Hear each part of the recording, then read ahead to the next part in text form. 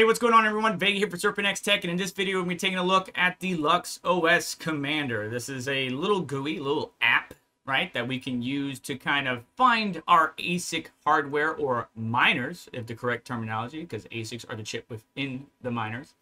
And we can actually apply a firmware from LuxOS. Now, why would you want to add custom firmware? Well, because it might make your device a little bit more efficient. So we're going to be taking a look and doing a quick overview on the LuxOS Commander. Let's get into it.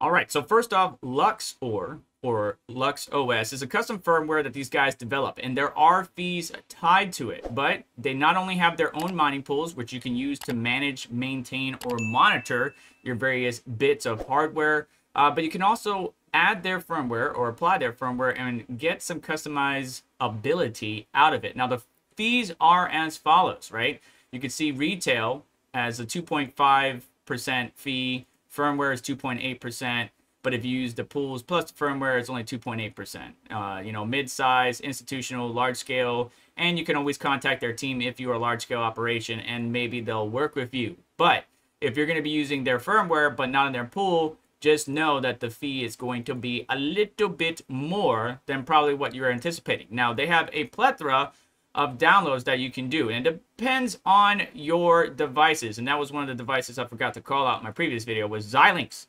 So control boards, right? It could be a Xilinx board, a Beagle board, AM Logic, so on and so forth.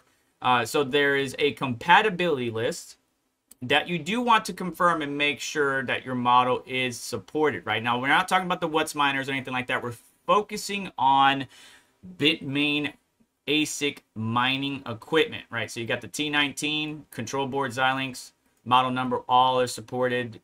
And then they got the S19 Pro, the J Pro, the J Pro Plus. It supports for Xilinx, BeagleBone, AM Logic, and then here's the model number for that board. Here's the model number for just the J Pro non-plus, and then the K Pro. We want to go and make sure that this model number is supported, right, for our particular device that we're going to be looking at. Now, where do you find this model number? Well, it's going to be on the front hand side of your particular device, or even on the control board itself. Matter of fact, let me take you over to the other camera and show you what our particular hashboard or model is. All right, so it's going to be a little bit hard to hear me because this thing is really loud, but it's not on the front side of your S19K Pro. It's going to be on the left side, right there. You see it? Yeah, that's the model number we need to verify works with the LuxOS or firmware. So now you know where it is on your particular miner, at least for the S19K Pro. Everything is a little bit different, and the team did put a nice little guide here to help you find where that particular model number is. We did just confirm, as you saw from the screenshot that might be appearing on your screen right now, is we do have model BHB56902. So we are good to go. So now there's a couple things we can do. We can go and download the firmware for our particular device, right? So Luxor Firmware images, installs, remote install, how to do it, yada, yada, yada. We can use the batch CLI tool, which helps us, this command line tool that scans your network ASIC miners or devices, identifies machine models, and manage multiple rigs at once. Or we can use the Commander LuxOS. Now, don't quote me on this, but I'm pretty sure you're gonna need a license. But we'll probably address that in a future video. If not, I'm going to get with the team and ask it publicly on Twitter. But let's open up the miner or the GUI itself. Here's the GUI, right? In all its glory, everything that we need. So LuxOS Commander version 0.7.3. Nice little neat GUI. Doesn't get too much craziness. It doesn't go overboard. It's not overbearing, anything like that. But we just need to configure and make sure that our network's on there. Now, by default, you're going to have two networks. So you need to configure the networks because the default ranges may not work for you, right? These top two may not work. You can just remove them by clicking the little trash can, or you can uncheck them to remove them from the scan. And you just want to make sure you scan your IP or add your IP range. Now, either you can put in the specific IP of the machine itself, right? So 192.168 or whatever it might be, .0.1 or whatever it could be.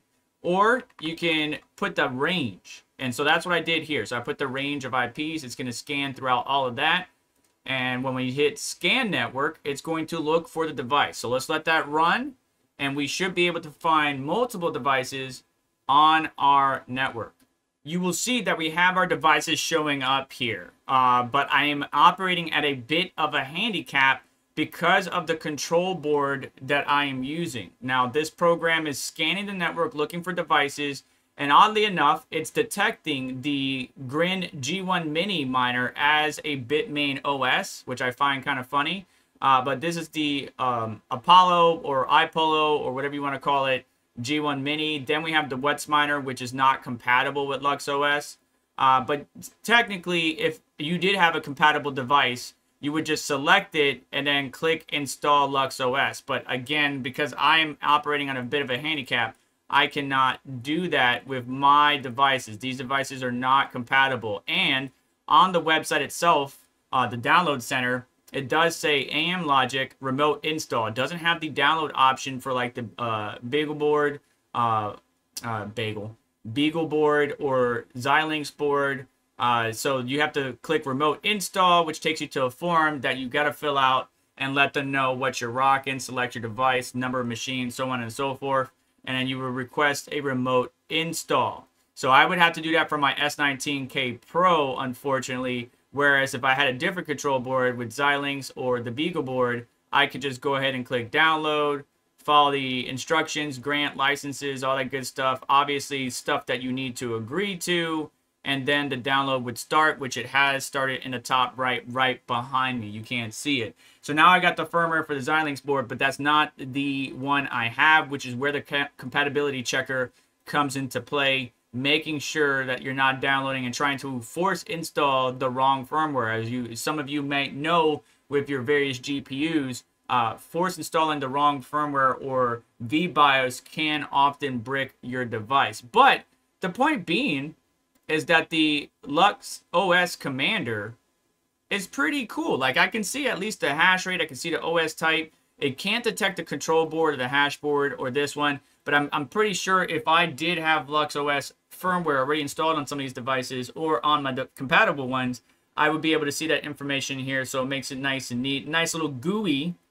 Otherwise, you can use the batch, command line interface tool that Lux allows. And there's different versions for it. There's Windows, Linux, ARM, so on and so forth. And it's just a command line interface, some of which you might be used to. Now, there's AMD 64 and ARM 64. So I'm going to choose AMD 64. Let that download. It's going to open up, warn me about it, run anyway. And then we should have a command line interface in which we can interact with and manage our devices. But I just wanted to go over just the Commander OS or the LuxOS Commander.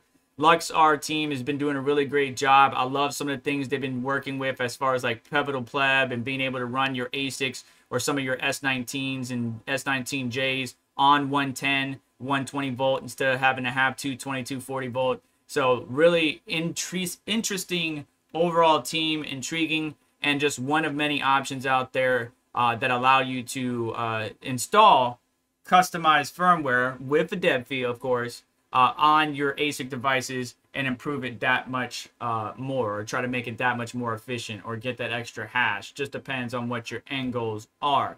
But that's going to do it for today's video. Please do me a favor on the way out. Hit the like button. Make sure to get subscribed. Hit the notification button to stay up to date. As well as check out additional links in the description. That will support the channel and what we do here. And I hope you have yourself a wonderful day. Take care. I'll catch you in the next one.